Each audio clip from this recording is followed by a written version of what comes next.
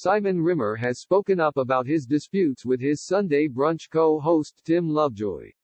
Simon Rimmer, 58, has opened up about his relationship with Sunday Brunch co-host Tim Lovejoy.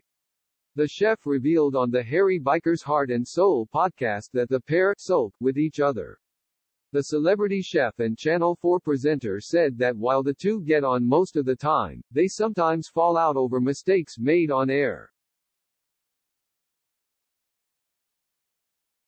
One example referenced was when Tim fell over live during a Sunday Brunch episode last year. While chatting to the bikers, Simon discussed his friendship with Tim. He said, "We don't take each other seriously, but we take what we do seriously.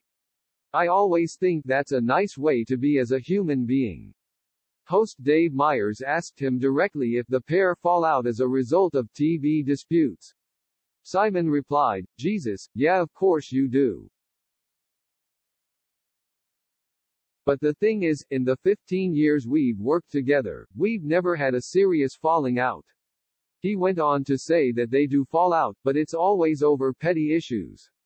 He added that the reasons for work disputes between the two are often linked to one of them saying or revealing a fact about the other live on TV that wasn't planned during rehearsals.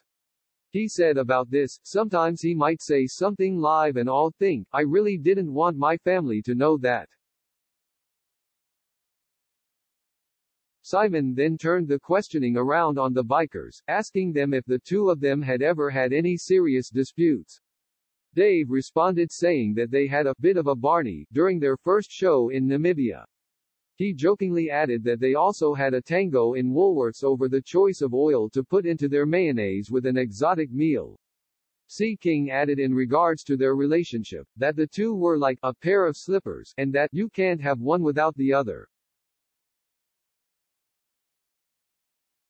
Simon then expressed that he felt the same way about himself and Tim. He also spoke about the origins of his friendship and joint hosting with Tim.